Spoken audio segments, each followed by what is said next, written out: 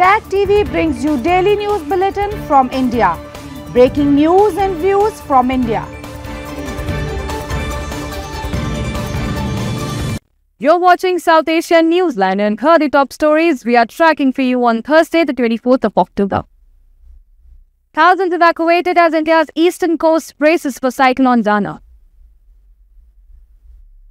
Dozens of US lawmakers call for release of Pakistan's ex-PM Imran Khan.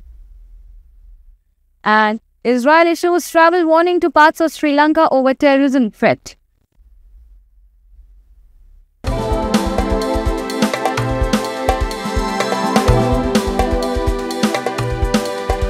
now for all the details.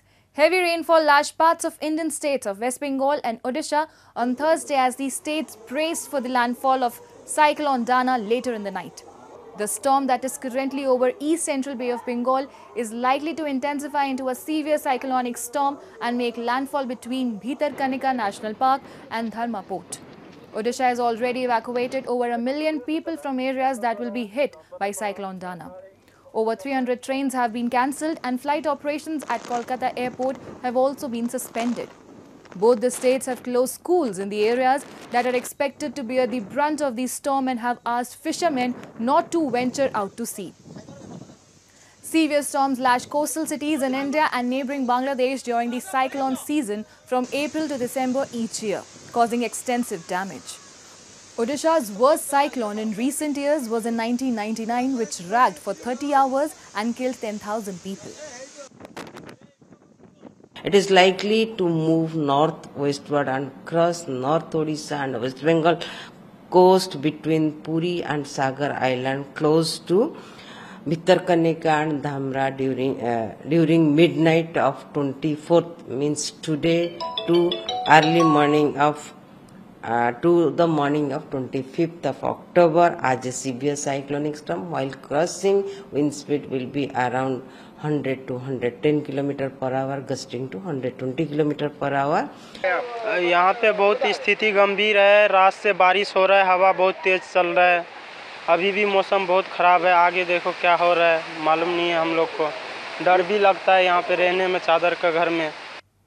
India's Foreign Minister S. Jaishankar, in his address at the BRICS outreach session in Russia on Thursday, called for a more equitable global order as he highlighted the need for reforms in international institutions. He outlined some key steps to create a more balanced world order, including democratizing the global economy and sharing innovative initiatives such as India's digital public infrastructure and the International Solar Alliance.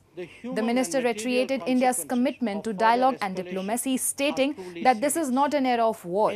He also expressed concern over the ongoing Middle East conflict, advocating for a fair and durable solution, including the two-states resolution. Russia's President Vladimir Putin, who presided over the closing session, hailed the role for the BRICS bloc as a counterbalance to the West. Strengthening and expanding platforms of an independent nature. This economic, political and cultural rebalancing has now reached a point where we can contemplate real multipolarity. The BRICS itself is a statement of how profoundly the old order is changing. Disputes and differences must be settled by dialogue and diplomacy. Agreements, once reached, must be scrupulously respected.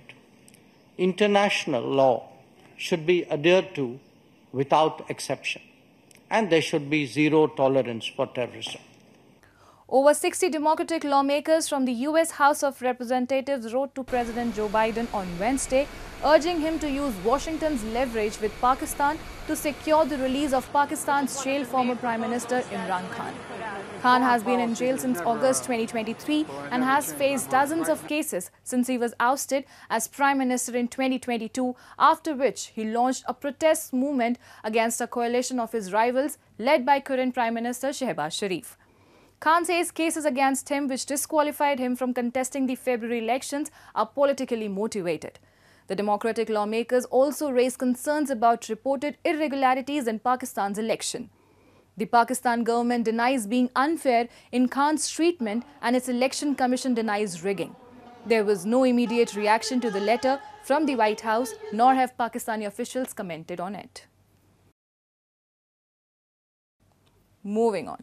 Ad hoc employees in Pakistan-occupied Jammu and Kashmir have been living in a state of uncertainty for decades as the government continues to ignore their pleas for regularization. A report. Disgruntled ad hoc employees in Pakistan-occupied Jammu and Kashmir have accused the government of failing to address their long-standing demand for regularization. While their counterparts elsewhere in Pakistan have been granted regular status, the employees in POJK continue to work without job security or benefits.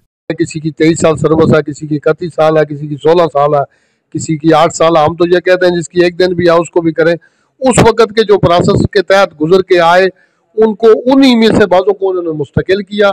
जहाँ पे इनके जो कारब थे उनमें कानूनी सुकुम जितने भी थे इन्होंने दूर किए और उनको मुस्तकिल कर दिया और जो लावारिस थे रियासत के अंदर वो बेचारे इस तरह आज तक उनके ऊपर तलवार लटक रही है कि वो हटा गए और कितने ही लोग फौत भी हो गए इस मुस्तकिली में। There have been several protests in the past 1 year by ad hoc employees, underscoring the government's failure to provide adequate employment opportunities and security to its citizens in POJK.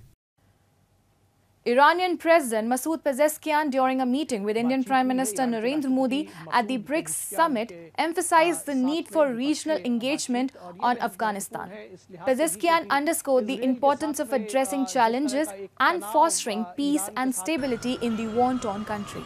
In their discussions, Pezeshkian reaffirmed Iran's support for any initiatives that promote peace in Afghanistan. A statement called for cooperation with Afghanistan, emphasizing Iran's commitment to helping the Afghan people achieve peace, prosperity and stability. Reacting to the development, Taliban spokesperson Zabihullah Mujahid expressed the interim Afghan government's desire for good relations with Iran and India. He added that Afghanistan has strengthened economic ties with multiple countries and seeks to improve diplomatic relations as well. Bangladesh interim government has officially banned the Bangladesh Chhatra League, the student wing of ousted Prime Minister Sheikh Hasina's Awami League party, declaring it as a terrorist organization. In a Gazette notification issued late on Wednesday, Bangladesh Interior Ministry cited the BCL's history of serious misconduct over the past 15 years, including violence, harassment and exploitation of public resources, and said the ban under the Anti-Terrorism Act will take effect immediately. Founded in 1948, the BCL has historically been a significant faction within the Awami League. However, it has been accused by the interim government of attacking protesters during the student movement which led to Hasina's ouster. The move comes in response to escalating demands from the anti-discrimination student movement which outlined 5 key demands including the abolishment of the current constitution, the removal of President Muhammad Shahabuddin and the dissolution of the BCL. Meanwhile, the Human Rights Watch on Wednesday called for amendment in the International Crimes Tribunal Act to ensure an impartial judicial process. In a letter to the Law Ministry, the rights body said ensuring fair trials will only strengthen the accountability process and is the only way to deliver genuine justice to victims and their families. The group also raised concern on reports of banning Hasina's Awami League and said any such provision will be at risk of political misuse in the future.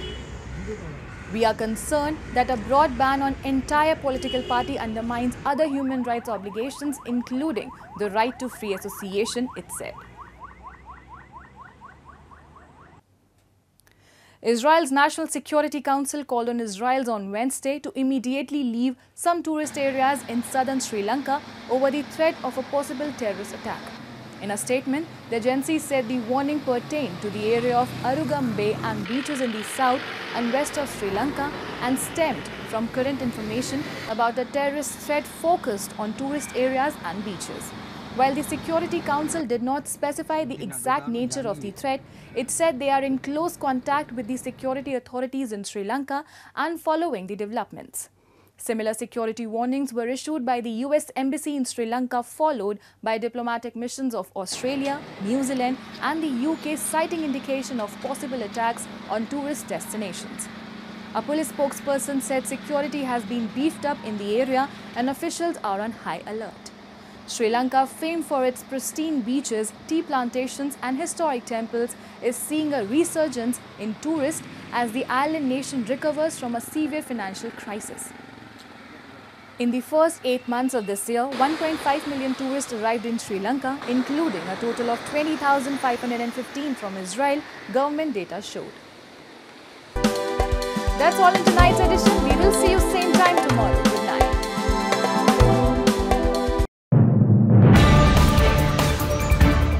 Tag TV brings you daily news bulletin from India. Breaking news and views from India.